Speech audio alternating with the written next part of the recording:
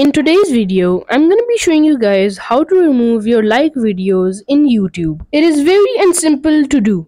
Just follow my steps. Firstly, go to YouTube and go to library. From here, click on liked videos and click on the three dots on the videos and hit remove from liked videos. Or you can swipe the video to left and hit delete.